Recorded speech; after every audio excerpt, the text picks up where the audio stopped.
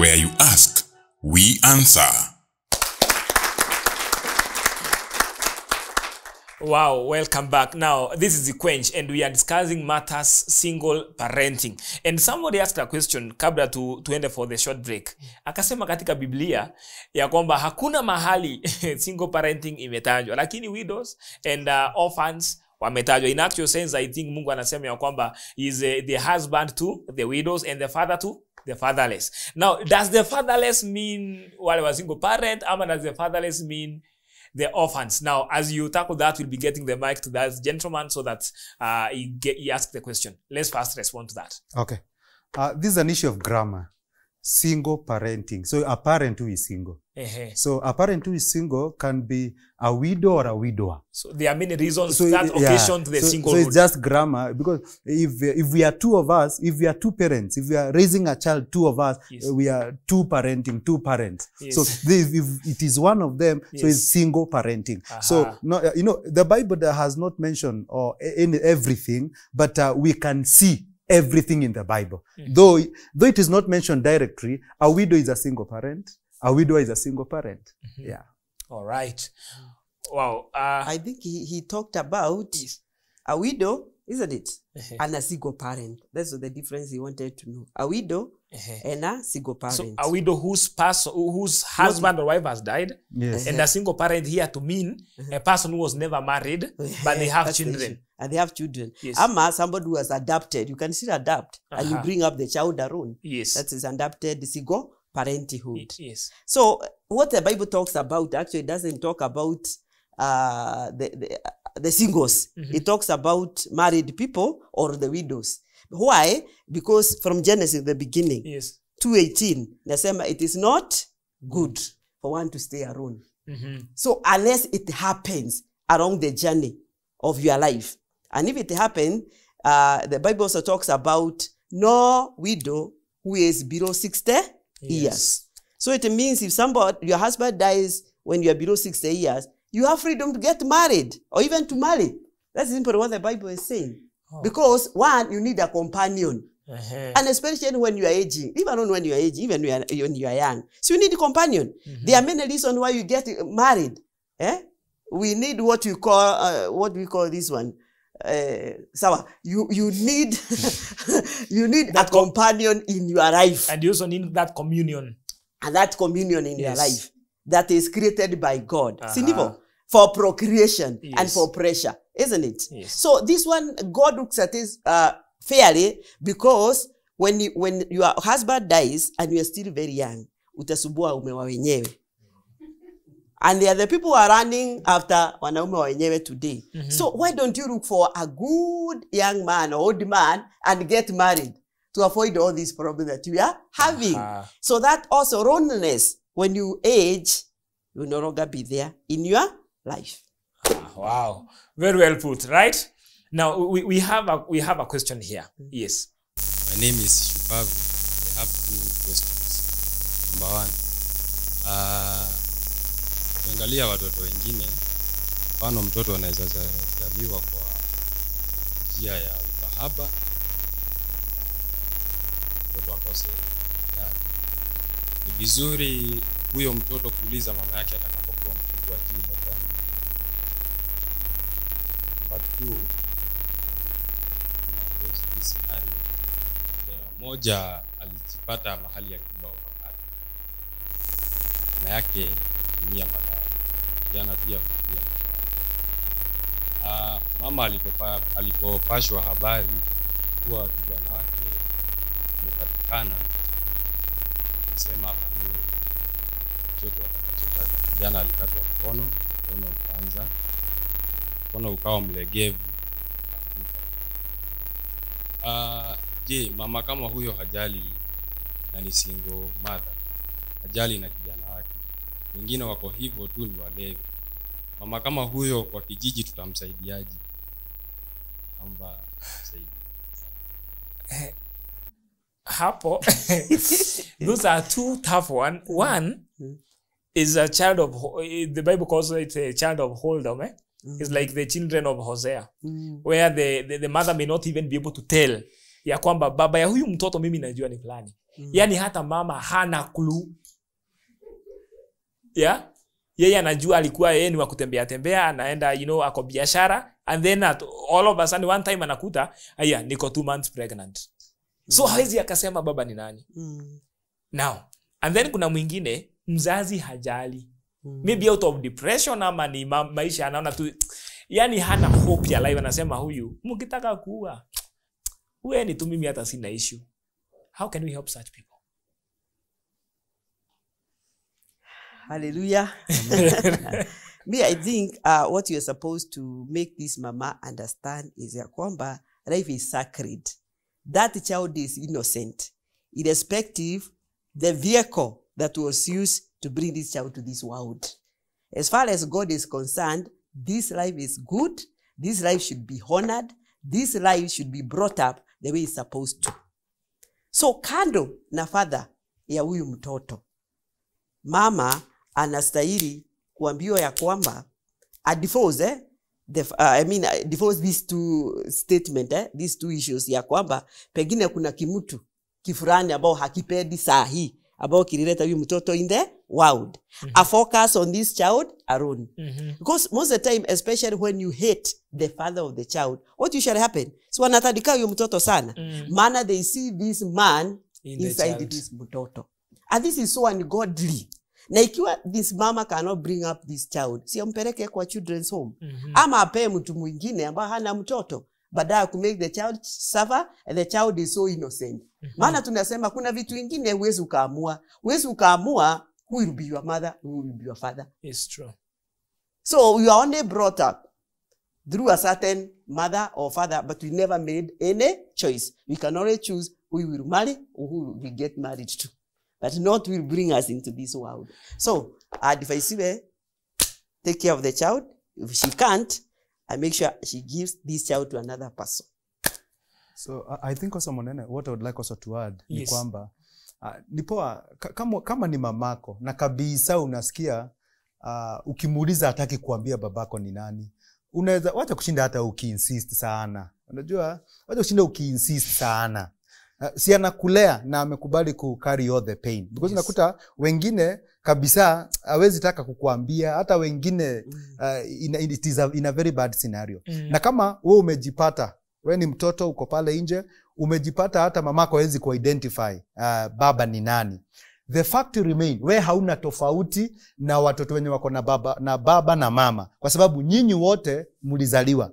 Nyinyi wote mlizaliwa. Biblia inasema in the book of Jeremiah, kabla haujaumbika katika tumbo ya mamako na alikujua. Kwa hivyo Mungu alikujua kabla hujaumbika katika tumbo ya mamako, na hiyo ndio njia ambayo Mungu in his own way, ama kwa njia yote ile ambayo ilitumika, ulikuja katika hii dunia.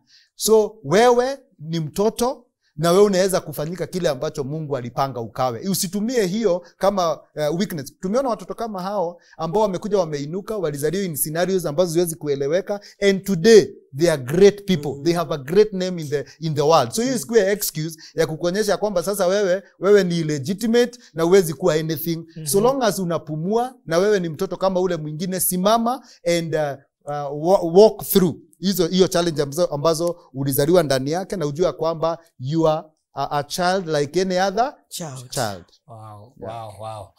Now I see already a hand iko huko nyuma moja, and then there is another one here. Naona kuna zingine mbili hapa. So able to part those two questions ama concerns, and we are talking about single parenting. But according to me, I'm married, but what I know and what I've seen, there are people who are married, but it's like they are single in marriage. So my question is, that person who is there in marriage, but yet they feel they are single, yet they are in marriage. So to them, marriage, the word marriage is just the name and the appearance that they are staying with that person. How can you help that person? For example, nowadays, tunasemanga, we say it in Kikuyu that women wamekuwa na shughuli sana kuliko wanaume. It's like the women are working extra hard, because you'll find in those marriages, you find a man has relaxed. Now the woman is taking care of everything. And you'll find that maybe such kind of a woman is stressed up because the man is there, she's seeing the man, but he cannot help. How can you help or advise such kind of a person, either a woman or a man who is in marriage, but in the real sense, it's like they are single in marriage. So it's like it's a dysfunctional marriage. Yeah. All right. So you're just there and you are just two colleagues. Vile amesema kama wazazi wako pamoja, lakini mmoja ndiye anagharamikia kila kitu, kama wanalea watoto peke yake. Mama ni mlevi ama baba anafanya kazi na asaidii chochote.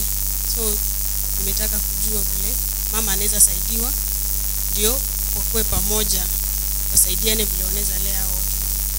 So that means even if they never come together to live as a family, but they have unified effort when it comes to bring up the child. So ni baba achukue majukumu ama mama achukue majukumu hata kama hawakai pamoja. So how that can be brought about. Okay, now there are those two issues. Maybe as we pass the mic to ipate pale nyuma, but then we could be responding to those two. So kuna hiyo ya kwanza, a dysfunctional marriage. Ya kwamba mtu amekaa pale, ni ile wanasema ni kuvumilia. Unasema unakaa pale kiatu kinauma lakini because you have to walk. Unasema kiatu hautatupa lakini unasema I'm not comfortable in it. It's not functional. How can we help such a person? And then kuna hii mtoto wako, lakini kuna huyu baba, maybe ni mlevi, hata maybe si mlevi, ni mtu labda respectable sana, tunamheshimu sana hapa town. Lakini ako na watoto hapa na pale na wasichana 2, 3, 4. Na watoto wote hakuna mwenye ana take care of. So how can they be compelled, or can they really be compelled to take care of these children if they can? Okay. Munene, right now, by the way, especially in the 21st century, such scenarios are very common.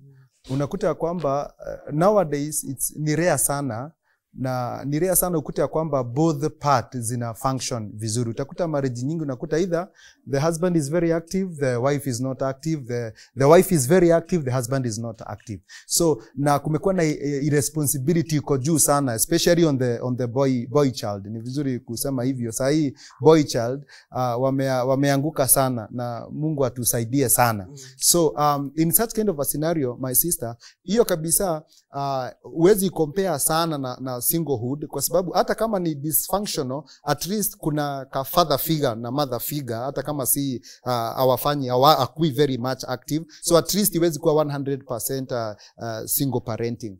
But in such kind of a scenario, ni vizuri kukaa na huyo mtu akiongeleshwa, watu wote, mtu ajue responsibility yake, ajue if you are father. By the word father means source. The word father, if you are a father, just because watu wengi ni father, I don't want to use that statement on media, but ni father too for particular area. Lakini father means source, provider, meaning. So kama wewe ni baba, be challenged ya kwamba you are supposed to take care of your family. You are supposed to provide for your family. 100%. Huyu, the lady, she is just a helper, a helpmate, ambaye amekuja kukusaidia, and you work together as a family. So it's a challenge. Inakuwa ni mzigo kwa mtu mmoja akiachiliwa, it's a very heavy burden, but we challenge everyone at least take part kwa kumake sure kwamba hiyo familia kuna kitu ambacho wanafanya, huyu anajaribu kufanya hivi, huyu anajaribu kufanya vile, wanakutana katikati na hiyo ndoa inakuwa rahisi. That's what I would like to say. Yeah. Well, now I see that I see there are some people that have more questions and more concerns. Nilikuwa na hii swali ya kwamba kuna wale watoto huwa wanaolewa yani mama ako peke yake anaolewa kwa hiyo boma na mwanaume, then wanafika mahali wale watoto walikuwa wakubwa kiasi, so kuna mambo kadhaa wanajua, then wafike pale ule mama na yule mzee tena washikane, waanze tena kufanya nini, get another kids. So ifike mahali mzee aondoke, issue ya fika mahali sasa ya watoto wengine nao wamekuwa wakubwa na wao wamekuwa wakubwa, then mzee akiondoka, then mama aondoke, inabaki wamebaki kwa society, wanaanza that mvurutano, then inafika my uncles wanaambia watoto wenye wamekuja, sasa nyinyi ambelong kwa hii familia, kwa sababu nyinyi mliolewa huku. Hao watoto wanaweza saidiwa aje pia na wao in society ama in that family wakuwe organized ama wapate pia urithi kwa hiyo familia.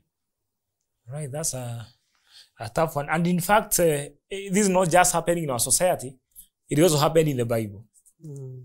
Yeah, is it Jephthah? Yeah, Jephthah. Yeah, the same case happened to Jephthah. Jephthah alikuja na mama yake and then baadaye kaambia you don't belong here. Wewe toka, wewe si wa baba yetu, ondoka na uende. And didn't he go? Alienda. Si kweli? Aliambiwa ati squeeze wanasema ati kanyanga kubwa. Na si alifanya hivyo. Yeah, but then the question is, how can we help such people? Especially sasa mama hayupo. So mama hawezi kumtetea sababu hayupo. Baba alishaondoka so hawezi kumtetea. So these people are vulnerable. How can we help them? It's not a problem of their own making. Yes. Unajua baba and inafaa kufahamika hivyo. You are supposed to honor kwa sababu ni babako aliwaleta. Watoto hawana shida by the way. Kwa sababu wamekuja hii duniani kama vile ambavyo wewe umekuja duniani. So you are supposed to accept those children. Na watu kumekuwa na those cases unakuta kwamba hawa watoto wakati wazazi wamekufa hawagawiwi kitu. But do a research. Go and do a research. Utakuta hawa watoto ambao wanakuwa rejected ndio wanakuwa very important na Mungu anawabariki sana. Like the case of Jephthah. Jephthah alikuwa rejected na ndugu zake kwa sababu aliolewa, mama alikuja na yeye, lakini walipomfukuza walienda kumtafuta sana. Walienda kumtafuta ndio akuje katika arudi tena kwa jamii ndio apiganie wana wa Israeli. So what I would like to say, huyo mtoto tafadhali msimreject.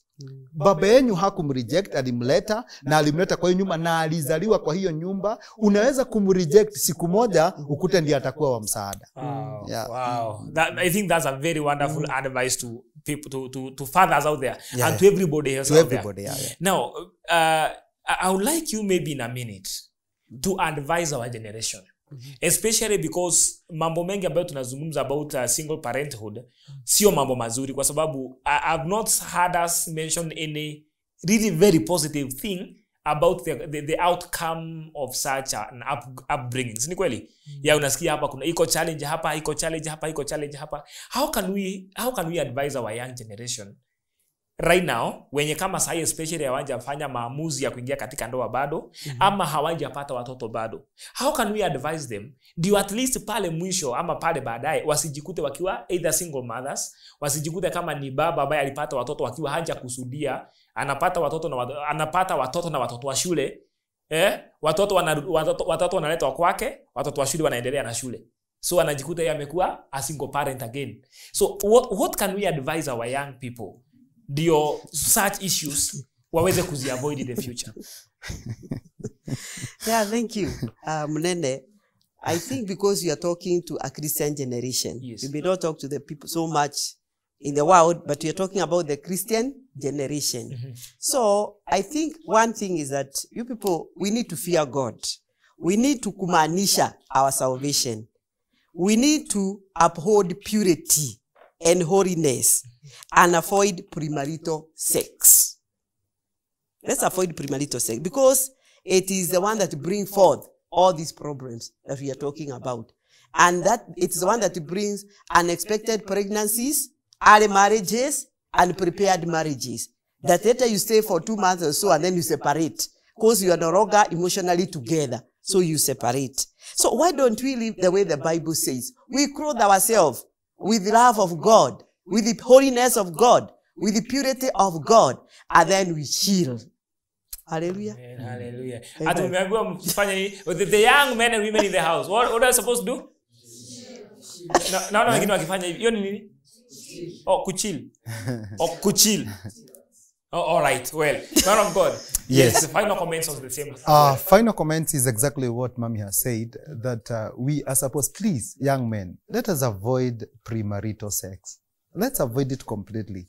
By the way, ISID, na hailipi. So it's not good. So, na wacha nikwambie, if you cannot be able to control your body, you cannot control anything else. But if you can be able to control your body, self-control, a young man without self-control is like a city without walls.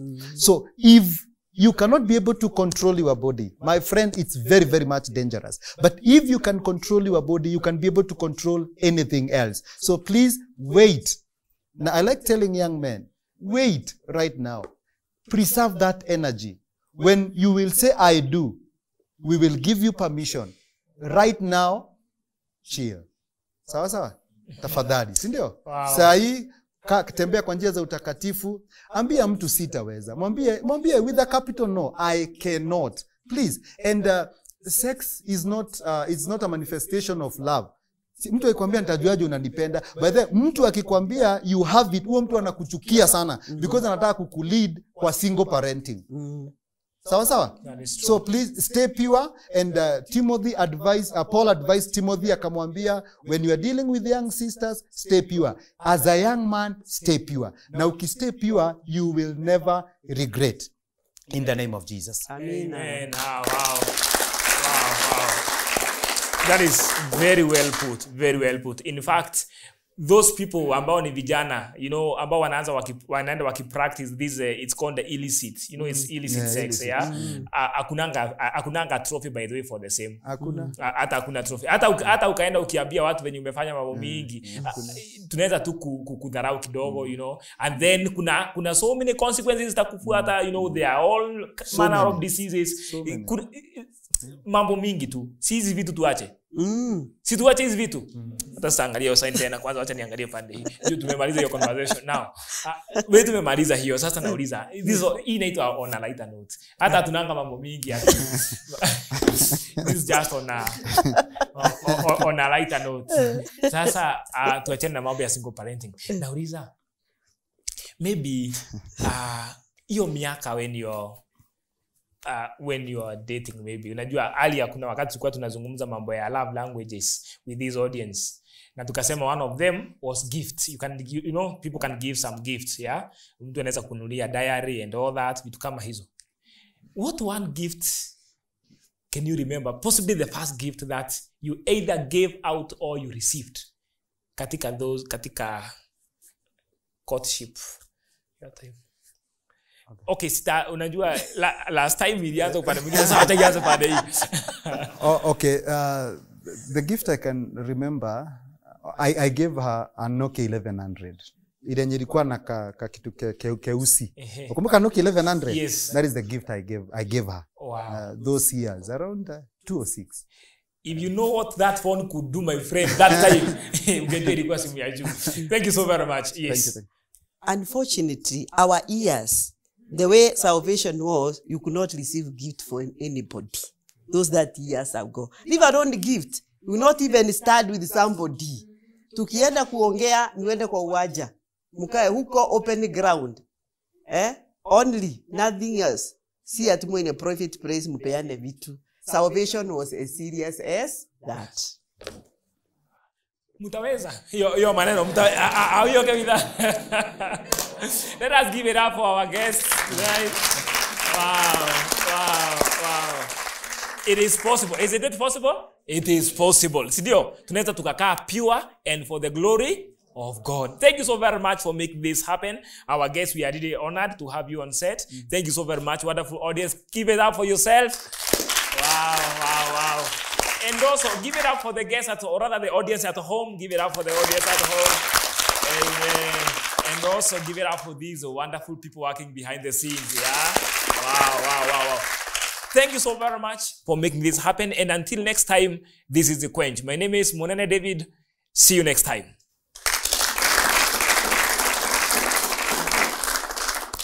The Quench, where you ask, we answer.